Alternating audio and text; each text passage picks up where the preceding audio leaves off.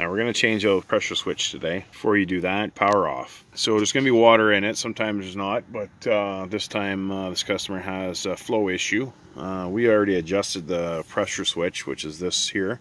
We tried to adjust it and then the heat came back on, clicked on. You can hear the relay click back in. So what we did was we just turned the power off. We shut the valves off here and down there. So you just got to watch in line there so you can disconnect it or not. Some tubs have that, some don't.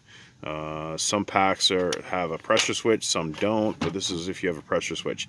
Now this one is sitting up and down. Some of them sit the other way. Some of them, the heat tube is off to the side, but regardless, we're going to change out this pressure switch here. So you just don't want to pull a pressure switch out after you've shut those valves off. You got to release the water. So what I've done is I've opened up this part here and let some of the air out, and then took the pressure switch out. Now you might not have that, but you want to release that water. So try to do it away from the electrical. So over to the pump, you can disconnect it there and let the water go out that way. So when you take this out, it's not spraying out all over the place. So now we've already taken out the old pressure switch, what was here.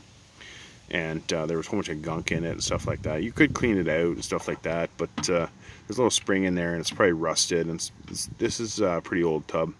So I'm just going to put a new one in and see what happens. Now when you put in the new one, there's two, oh by the way, there's two leads here. You just take it off. It's connected inside the spa there.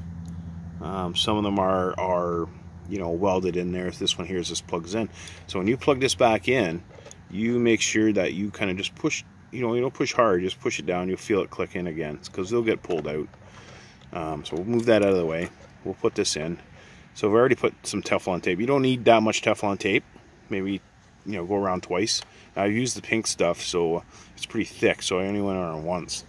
So when you put this in, remember, this is plastic. This is steel. So when you put this in, it's very easy to cross thread this thing. So be very careful when you're putting it in. You'll feel it. You don't even have to put that much pressure. You'll feel it going in, and if it starts getting too hard right away, take it out, because you're probably starting to cross thread it. So I've started that and it's going in pretty easy.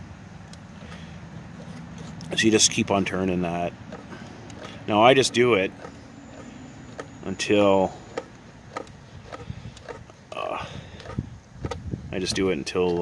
I can no longer do it.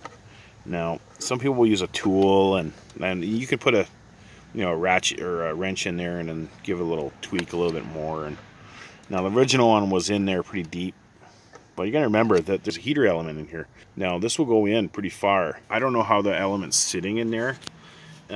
Could be off kiltered a bit, but these pressure switches go in the dead center of the element, so the element will go on either side of it, and sometimes they're kind of off kiltered a bit. There's a chance, and it only happened, it's happened a few times, that if I put it in this too deep and it's too close to the element, that it will just melt the pressure switch. Melt it closed. It won't pop out or nothing like that. So we're just gonna hand tight that in really, really well. And you could give it a little tweak. So that's all we do. And then we take the two leads. We'll plug those in.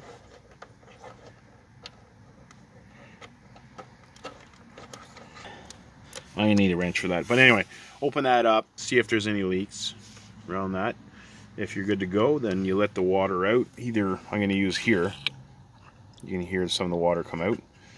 Once I open that up, I'll take the water out a little bit more. If you don't have this, again, you just undo that a little bit, not fully, and just let some of the air out. I usually do it when I turn the power back on, and when it starts running, I'll open it up a bit and let some of the air out.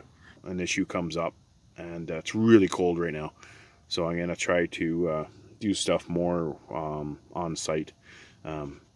So the videos won't be that good, I don't think, because winter time's coming and I got to tarp it all and everything else when it snows, so it may be dark, and I'll try to do the best I can. But thanks. Bye.